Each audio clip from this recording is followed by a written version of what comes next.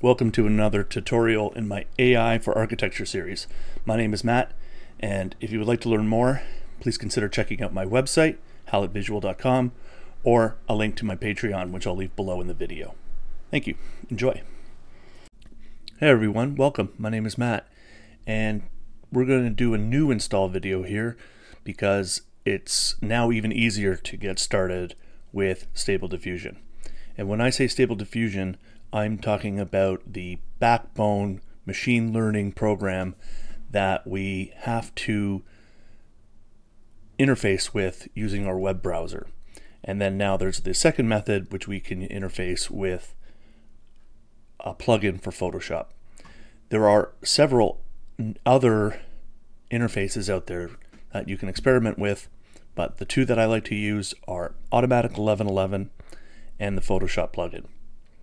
So we're going to install Stable Diffusion and Automatic all at once using the link in my website, and we're going to go to the GitHub repository. This is the site for open source software and developers to work together, and if you have errors you can put you make notes when you're having problems and talk about requests. And so for Stable Diffusion, we have our release candidates down here. Click on releases. We can install the release candidate, that's what RC stands for, or you can go to the previous stable version, but there's no reason why we can't install this, the RC here, 1.4. So we click on that, and down at the bottom there's a zip file to download, and we open that and copy it into a new directory. Open our Stable Diffusion to C/SD. This is my version 6, so I'm putting SD6. You just want to put SD wherever you want to put it. Close that. Go into the directory, and it's going to install the prerequisites for your machine instead of having to do everything manually. The first time you run it, it'll download and install all the packages now, so this is much easier. It's essentially just doing what the install on my website said, so I might remove all of this. I'm not sure. Alright, so we're going to let that run. Alright, if everything goes well, then the last thing that you'll see before you can run it is downloading this large file. And so it's downloading it in the background. Now that that has installed, you're going to have a URL that you're going to be able to copy and place into your browser, and that's how we access Stable Diffusion. But first we want to close this down. It's technically up and running, but before we forget, we need to edit our user web UI. So this is the one you're going to run each time you want to use Automatic, or even the plugin for Photoshop. You have to run this in the background. So we're going to use our text editor and come to this file and hit edit, and then in the command line we're going to put in API, and that's -- API space -- xformers, and then below here we're going to put git pull. And that way, every time you go to run it, it'll update automatically. Once you have this, we copy that, Control-C, and we can place it into our browser. And we're ready to go. We'll have a look at some of these extensions, but to make sure it's working, we have the one model that already came with it. That's the large download. That contains all the images that you're going to generate, all within that single file. These ones are okay, but we can start with a house on a hill near a lake, and it's a prompt description, what you want to see. All right, and then we can click on that and we go. Now it's a little paintery, right? So we can take out painting. These are negative prompts, so we don't want it to look painting, we want it to look real. So we're going to say painting, and we're going to put a negative prompt cartoon, but we're also going to do a photo. So instead of a house on a hill, we're going to say a photo of house on a hill. And so that immediately gives us something far more realistic. Now, the images were scraped together at 512 pixels square. We can go up to 1024, and we can have variations of that, but it's usually stick to 1024 by 768, 1024 by 512, and as a rule of thumb, these work really well with Stable Diffusion. Additionally, on this page, we have all of these other controls. So first you have your positive prompts, and then your negative prompts. And then we have our sampling method. And the sampling method that we use typically is the Euler A, or these DPM with the plus. And right now, the 2M SDE Keras works really well for photorealism. And the different sampler is, this is a little bit more, is a little softer, a little a fantasy look. Whereas when we're doing our renderings, typically we're going to want to have this to match, especially when we're doing people. So if I render this with the new sampling method and don't touch anything else, see, we get that a little more crisp. It's a little bit more detailed. And we didn't change any prompts. We didn't add the word detail. It's simply the difference between the sampling method. So if we go back again, say we have it's a little fuzzier. Let's generate an image here. And this one also takes, this sampling method takes longer. All right, so what's amazing about the first time you use this is that the reflections are generated. And that always impresses me. So the next thing we have here are, we have our width and our size. As soon as you have an image that you like and you want to refine it, you can lock in the seed, because right now this -1 means it's regenerating a random seed each time. But if you have something you like and you want to lock it in and then make refinements, we hit this button to save our last seed. CFG scale, if you hover over, you'll see a explanation. The way this works is, how the lower the number, it doesn't have to feel like it when it's generating, that the prompts can be a little more of a suggestion. And especially if you have, let's say, 50 words here, then the higher the number, and we turn up our CFG, the more it's going to try to conform to those words, as opposed to being just a loose suggestion. And it takes it more literally. So that's the best way I can explain the CFG. Now that we've generated our first image, we're going to install a few extensions. And the important ones we want are ControlNet. And that's the first thing that we're going to need to use. We're going to go to Available, Load From, and then it's in order of newest. Usually, yes, it's newest. And so we can search within our browser. I'm doing Control F, ControlNet. And there's going to be a few. And you're going to want the one near the bottom. You want this version that was created on February 18th. We're going to go to Install. Once it's installed, we go to Installed, Apply, and Reset. Now a brief demonstration about how ControlNet works. Once you've reset, we go to Image. And for us ArchViz artists, we're going to use this tab the most. This is where we take an existing image, so I have an existing rendering where I put that person. And in here we have a house, right? We can do a description. We're going to say interrogate with clip, and that's going to look at the image and create a set of prompts for us without having to type everything out.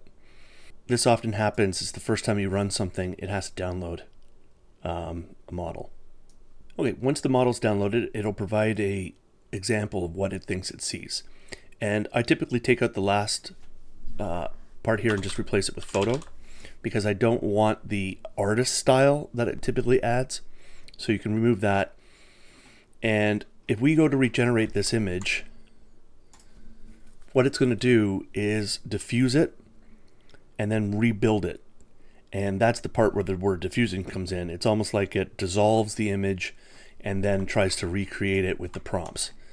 Now, the reason it completely redid this is because of our denoising strength down here. And so the lower the number, the less dissolve and diffusing that happens to our original image. So if we simply lower that, we're going to get something really similar. It's accurate, but it's a reproduction of this image. And then the higher the amount, the stronger the change will be. That also works in combination with the CFG scale.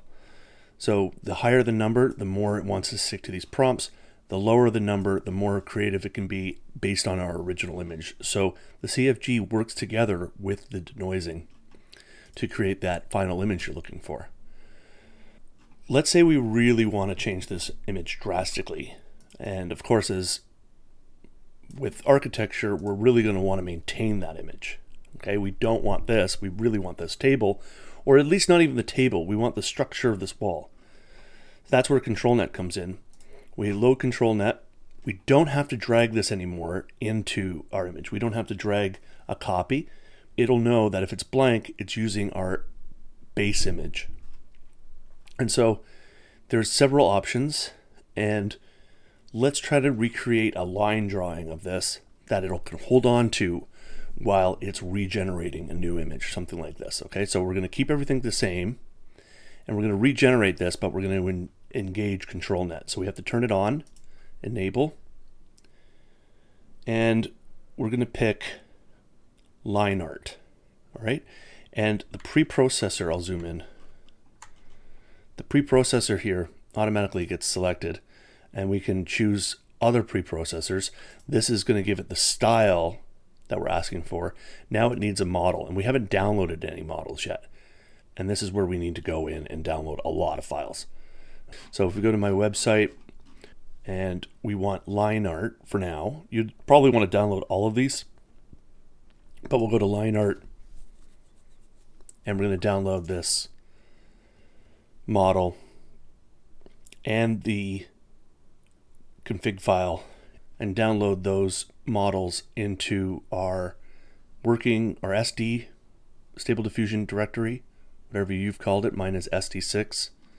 I'm going to go to extensions, ControlNet, models, and they have already a lot of the config files, but the names have to match exactly. So always download the one that comes with this, with a large model file. So I have to download that config file here and drag that over. So now that they match. Let's go back here. We can refresh this model by clicking the refresh button, and now it'll match. When we click on our button, it'll automatically next time just load the preprocessor along with the model. We can change the resolution. I like to make sure I match the file that I'm working from. And in this case, this was, I believe it's around a 1024 by 1024. So we can increase that.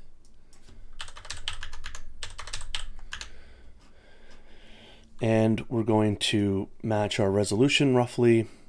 And it created this line art image from what we have here.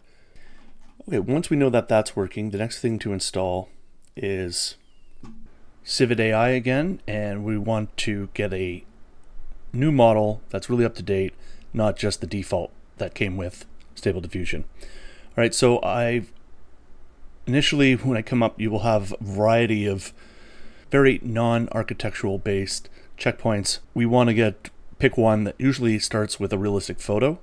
Narrow that down. Instead of going to buildings, just type in realism, and then any one of these at the top. Any of these are good. So I was experimenting recently with this Purist Epic Realism.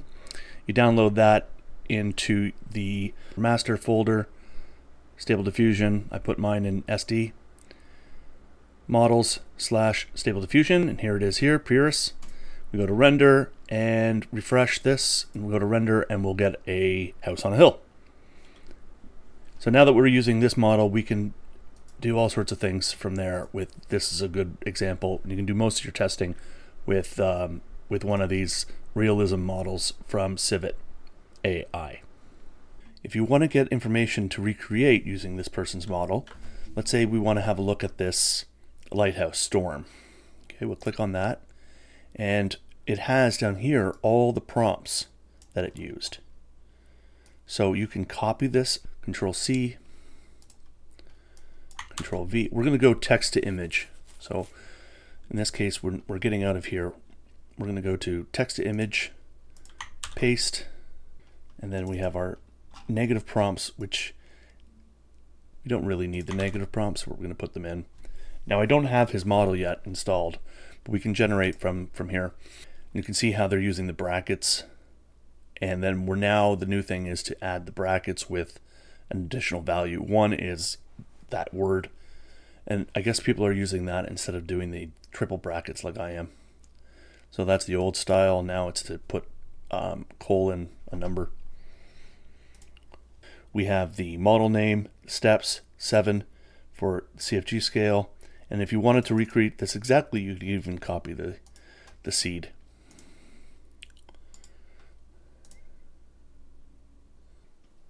And generate. Now, it might not come out the same because we have to match the resolution. So sometimes the only way to do that is to download it. It's actually 768.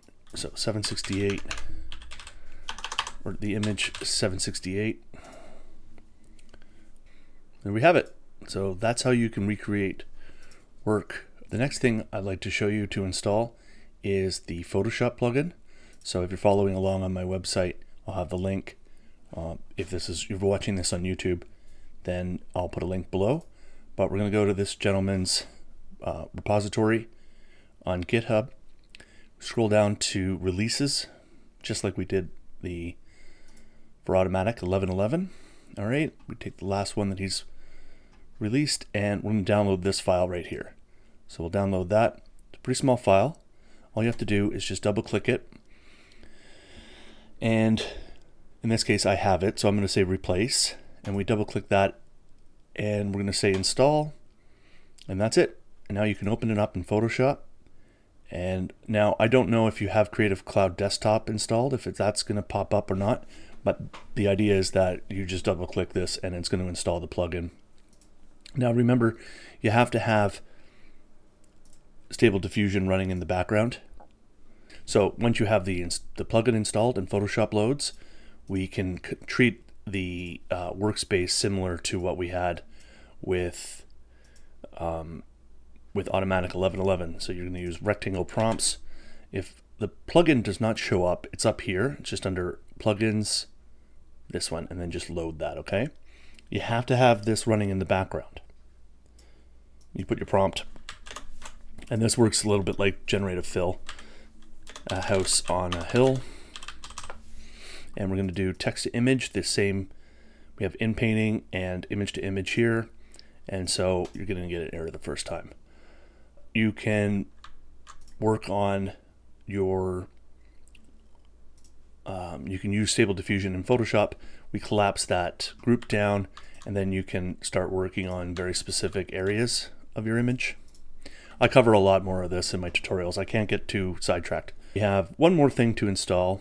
Right now it's available in extensions, available load from. We do a search, Cozy, and it's this fellow's Cozy Nest. We install that. Once it's installed, apply and restart. What I like about this is the generate button remains on the top. So if we type in test, there we have an image, and then that will just remain, and then we can just scale here on this side. And I don't really like this coding type of interface. We go into the Cozy Nest settings and Cozy prompt, and I turn that off. All right, save. So great, guys, thanks for watching. I hope you enjoyed that tutorial, and I've covered just a few things just to get you started. There's a lot more we can talk about, but yeah, thanks guys for watching. Bye.